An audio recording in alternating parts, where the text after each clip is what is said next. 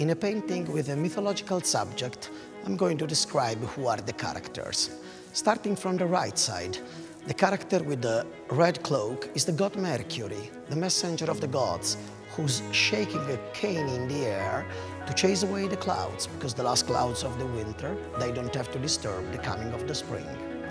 Then, beside we have three girls dancing together, the three graces, who represent the three kinds of love.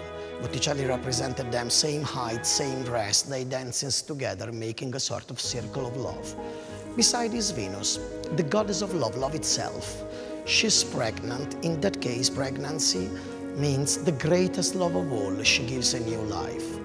The most curious detail is the one above her, Cupid, her son, who's throwing the arrow of love blindfolded.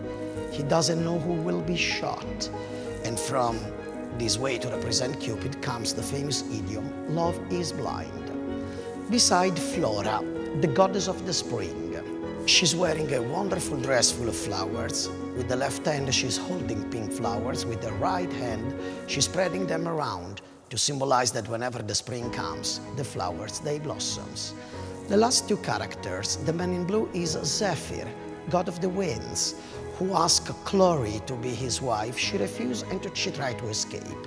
Botticelli represented the moment of kidnapping in which he catches her and she transforms herself into Flora. This is shown through the detail of the flowers that comes out from her mouth and melt and mix together with the flowers of the dress of Flora. The Allegory of the Spring, Sandro Botticelli, 1480.